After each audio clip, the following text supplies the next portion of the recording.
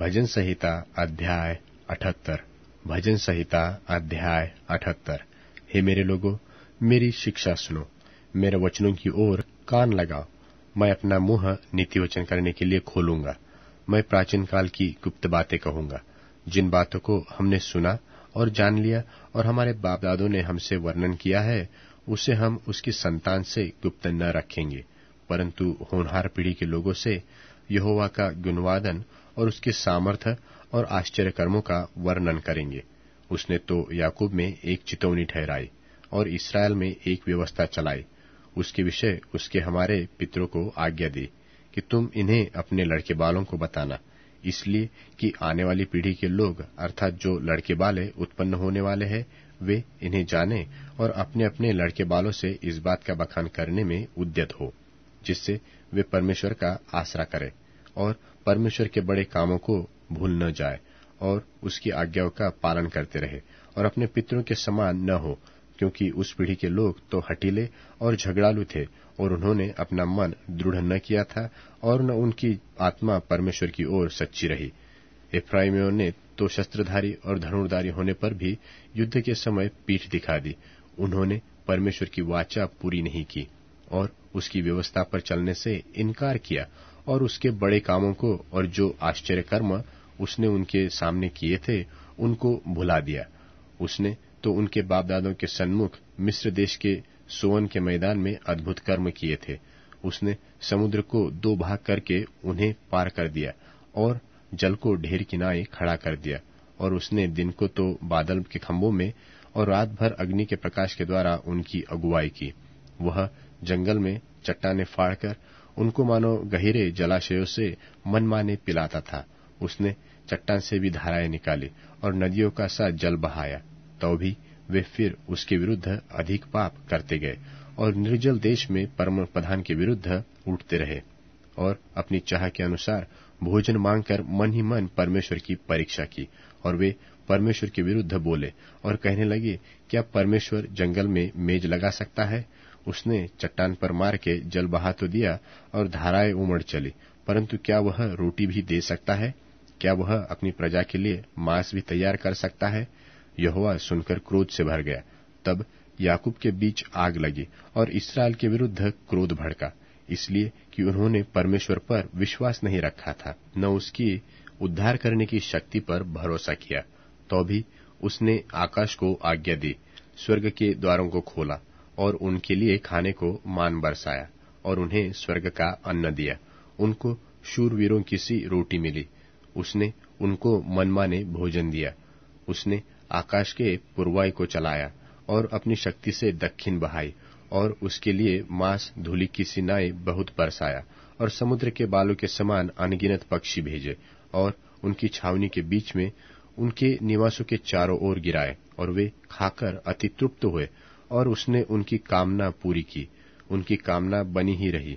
उनका भोजन उनके मुंह ही में था कि परमेश्वर का क्रोध उन पर भड़का और उसके उनके हष्टपुष्ट को घात किया और इस्राएल के जवानों को गिरा दिया। इतने पर भी वे और अधिक पाप करते गए और परमेश्वर के आश्चर्य कर्मों की प्रतीति न की। तब उसने उनके दिनों को व्यर्थ श्रम में और उनके वर्षों को घबराहट में कटवाया। जब जब वह उन्हें घात करने लगता, तब तब वे उसको पूछते थे और फिरकर परमेश्वर को यत्न से खोजते थे। और उनको स्मरण होता था कि परमेश्वर हमारी चट्टान है और परम प्रधान परमेश्वर हमारा छुड़ाने वाला है। तो भी उन्होंने उससे चापलूसी की और वे उससे झूठ बोले, क्योंकि उनका हृदय उसकी ओर दृढ़ न था, न वे उसकी वाचा के विषय सच्चे थे। परंतु वह जो दयालु है, वह अधर्म को ढांपता और नाश नहीं करता। वह बार बार अपने क्रोध को ठंडा करता है और अपनी जलजलाहट को पूरी रीति से भड़कने नहीं देता। तब उसको स्मरण हुआ कि ये नाशमान है, ये वायु के समान है जो चली जाती और लौट नहीं आती। उन्होंने कितनी बार जंगल में उससे बलवा किया और निर्जल देश में उसको उदास किया।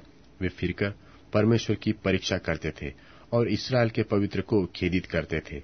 उन्होंने न तो उसका भुजबल स्मरण किया, न वह दिन जब उसने उनको द्रोही के वश से छुड़ाया था, कि उसने क्योंकर अपने चिन्ह मिस्र देश में और अपने चमत्कार सोन के मैदान में किए थे। उसने तो मिस्रियों की नहरों को लोहू बना डाला और वे अपनी नदियों का जल पी न सके। उसने उनके बीच में डास भेजे जिन्होंने उन्हें काट खाया, और मेंढक भी भेजे जिन्होंने उनका बिगाड़ किया, और उसने उनकी भूमि की उपज कीड़ों को और उनकी खेतीबाड़ी टिड्डियों को खिला दी थी। उसने उनकी दाखलताओं को ओले से और उनके गुलर के पेड़ों को बड़े बड़े पत्थर बरसाकर नाश किया।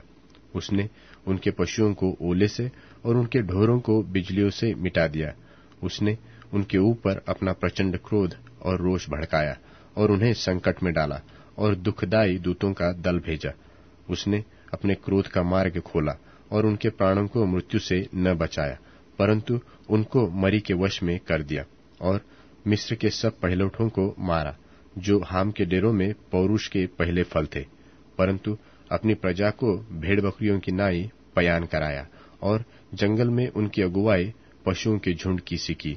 तब वे तो उसके चलने से बेखटक चले और उनको कुछ भय न हुआ, परंतु उनके शत्रु समुद्र में डूब गए, और उसने उनको अपने पवित्र देश के सिवाने तक इसी पहाड़ी देश में पहुंचाया जो उसने अपने दाहिने हाथ से प्राप्त किया था। और उसने उनके सामने अन्य जातियों को भगा दिया और उसकी भूमि को डोरी से माप माप कर बांट दिया, और इस्राएल के गोत्रों को उनके डेरों में बसाया। परंतु उन्होंने परम प्रधान परमेश्वर की परीक्षा की और उससे बलवा किया और उसकी चितौनियों को न माना, और मुड़कर अपने पुरखों की नाई विश्वासघात किया। उन्होंने निकम्मे मनुष्य की नाई धोखा दिया, और उन्होंने ऊंचे स्थान बनाकर उसको रिस दिलाई और खुदी हुई मूर्तियों के द्वारा उसमें जलन उपजाई।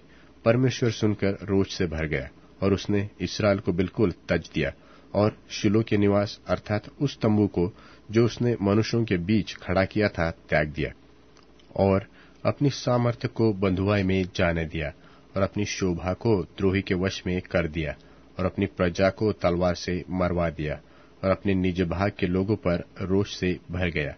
उनके जवान आग से भस्म हुए, और उनकी कुंवारियों के विवाह के गीत न गाए गए। उनके याजक तलवार से मारे गए, और उनकी विधवाएं रोने न पाई। तब प्रभु मानो नींद से चौंक उठा, और ऐसे वीर के समान उठा जो दाख मधु पीकर ललकारता हो, और उसने अपने द्रोहियों को मारकर पीछे हटा दिया और उनकी सदा की नामधराई कराई। फिर उसने यूसुफ के तंबू को तज दिया और एफ्राइम के गोत्र को न चुना, परंतु यहूदा ही के गोत्र को, और अपने प्रिय सिय्योन पर्वत को चुन लिया, और अपने पवित्र स्थान को बहुत ऊंचा बना दिया और पृथ्वी के समान स्थिर बनाया, जिसकी नेव उसने सदा के लिए डाली है। फिर उसने अपने दास दाऊद को चुनकर भेड़शालाओं में से ले लिया। वह उसको बच्चे वाली भेड़ों के पीछे पीछे फिरने से ले आया।